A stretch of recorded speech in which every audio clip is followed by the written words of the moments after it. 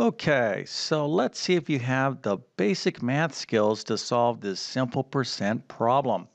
So the question is $75 is 50% of what number or what value? Now, feel free to use a calculator, but if you think you know the answer, put that into the comment section. I'm going to share the correct answer in just 1 second. Then, of course, I'm going to fully explain how to solve this problem. Also, this is a very special video because I'm going to make a very important announcement here in just 1 second for those of you that really like my instruction. But one more time, we have $75 is 50% of what value? Well, let's go ahead and see the answer. The correct solution here is $150. Now, if you got this right, well, you definitely get a happy face and an A plus. And if you're confused or if you don't really know what to do, well, don't be sad. Actually, I'm going to show you a few different ways you can solve this problem. Some using a calculator, and actually, a lot of you just figured this out using common sense. But we're really going to get into the math here in just 1 second. But I want to make this special announcement.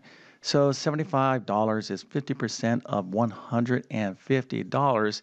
And this is how much you will save when you take advantage of my 50% off sale on my full main math courses. This is something that my team and I run pretty rarely, maybe once a year at most.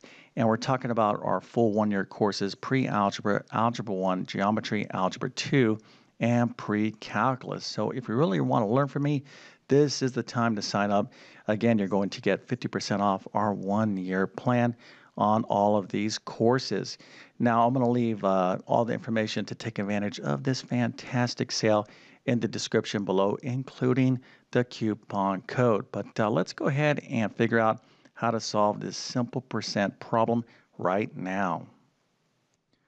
Okay, now the first thing that you want to do when you have a math problem is to make sure you actually understand the words in the problem. So try to get in the habit of reading a problem at least 3 times. So let's take a look at this problem. We have $75 is 50% of what number or what value? All right, so let's go ahead and start with this word right here, is, okay?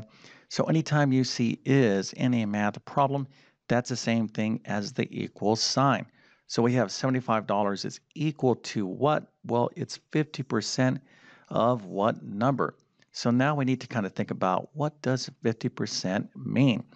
Okay, so there is different ways you can solve this problem. And the first way, I think, is kind of using basic logic or common sense. I'm going to show you two mathematical ways to solve this percent problem. But first, let's just kind of use some basic logic to reason through and get the answer. All right, so $75 is or is equal to what? Well, of course, again, we have 50% of what number? So 50% of something, this number is the answer, right? So 75 is or is equal to 50% of something. So what does 50% mean? Well, let's take a look at a basic example here. So let's suppose I have a cup of water and that cup is 50% full. So what fraction represents that? Well, of course, I already wrote it down here. That would be 1/2.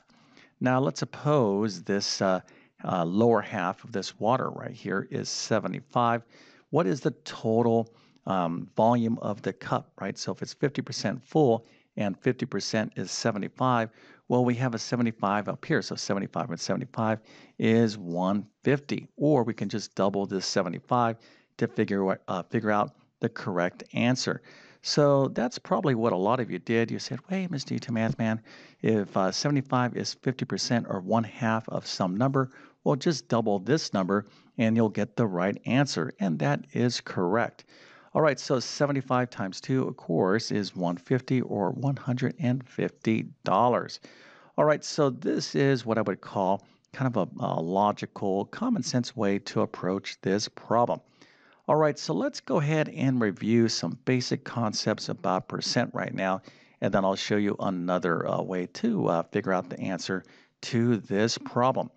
So we now know that $75 is equal to 50% of $150, right?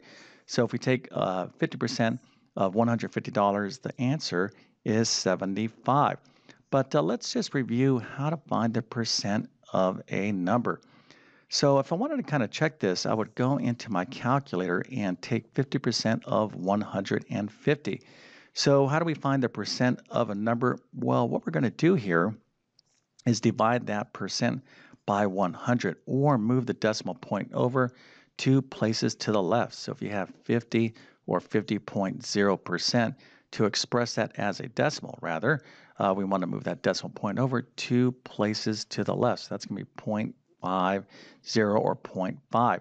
Then we're going to take that percent expressed as a decimal, and then we'll multiply by this number right here. So 0.5 times 150, if you go into your calculator, you'll see the answer is 75. Okay, so let's keep this in mind because we can use basic algebra to solve this problem, right? So now that we know how to find the percent of a number, i.e. we're going to change that percent to a decimal and then multiply by the number, well, we can set up an algebraic equation to solve this problem. So let's go ahead and take a look at that right now. All right, so here is $75 is 50% of what number? So let's let this variable x represent the number. Now, of course, we know the number is 150, but let's suppose this was maybe like 35%. Let's make it a little bit more interesting, right, in our brains, right? So let's use algebra here or understand the mechanics so we can solve percent problems with algebra. Okay, so 50% of what number? So as I just showed you, 50% of 150 is zero point 0.5 times 150. Well, we don't know this number, so let's just call that x. So zero point 0.5 times x, 50% of this mystery number x is equal to 75. So if we can solve this basic equation right here, 75 is equal to 0.5x, well, we'll get the answer. So let's go ahead and do that now. So here I have 0.5x is equal to 75. So the left is equal to the right is equal to the left. So I'm just going to move that here and move that there. So when we solve for x, all we have to do is divide both sides of the equation by 0.5. So in our calculator, 75 divided by 0.5 is also 150. Okay, so this is definitely an approach that you want to know in terms of percent problems, how to use algebra to figure out problems like this. Okay, so I'm going to show you this last method, and there's other ways to solve percent problems. But before we do so, I'm going to show you this. Before we continue with the video, let me tell you a little bit more about this special offer.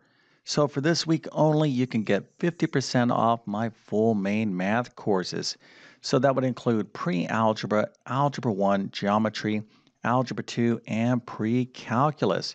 So if you are taking a math course or maybe your child is in some sort of math course and are having a tough time, well, this is the offer for you. My math courses typically teach more, or I teach more in my math courses than most students will get in an actual 1 year setting in a classroom. So it's a tremendous amount of information. So whether you're getting ready for the SAT, ACT, GED, or some sort of other test, or trying to place into college, or maybe you just want to relearn this stuff, this is the deal for you. So I'm going to leave links to all these courses along with the coupon code in the description of this video. But if you ever thought about taking one of my courses, this is the time to do so. All right, so let's go ahead and get back to the problem. Okay, so the last way that I'm going to show you to solve this problem involves the definition of percent. So what is percent really? Well, technically, percent is when you take a number and you compare it to 100, or you write this percent as a fraction where the denominator is 100. So 50% is equal to 50 over 100. Of course, we can reduce this fraction down to 1/2. But the technical definition of percent is when you compare that percent to 100 in terms of a fraction. All right, so what we can do here is set up a basic proportion to figure this out. Now, also, in terms of percent, you want to be thinking in terms of a part out of a whole, right? So 50 is the part and 100 is the whole. So 75 is 50% of what number? So do you think that 75 is the part or the entire whole? Well, hopefully you're saying, well, 75 is some part out of a greater whole. So what we can do here is set up a basic proportion, and this is what we call the proportion method to solve percent problems. So 50 over 100 is the same thing as 75 over some number. So if we can solve for x in this simple proportion, we can get the answer. All right, so how do we solve a proportion? Well, a proportion is two equal fractions, all right? So, for example, if I have 1/2, and let's think of another fraction that's equal to 1/2, how about like 4 over 8? Well, there is a property called the cross product. In other words, if we cross multiply, the answer is the same, right? So 1 times 8 is 8, and 2 times 4 is also 8. So to solve for x here, all we have to do is use the cross product, and we can figure out this simple algebraic proportion. All right, so let's go ahead and do that right now. So we have 50 over 100 is equal to 75 over x. So we're going to use the cross product here. So 50 times x is 50x. 100 times 75 is 75 times 100. So feel free to use your calculator here, but the math is pretty simple. So 50x is going to be equal to 75 times 100, which of course is 7500. So to solve for x, all we have to do is divide both sides of the equation by 50. So 7,500 divided by 50 is, again, 150. So I hope this video helped you out, and if that's the case, don't forget to like and subscribe. But again, I want to remind you to check out this very special offer. This comes around maybe once a year, if that. So again, you'll get 50% off my full one-year math courses to include pre-algebra, algebra 1, geometry, algebra 2, and pre-calculus. So I'm going to leave the links again and the coupon code in the description of this video. And with all that being said, I definitely wish you all the best in your math adventures. Thank you for your time and have a great day.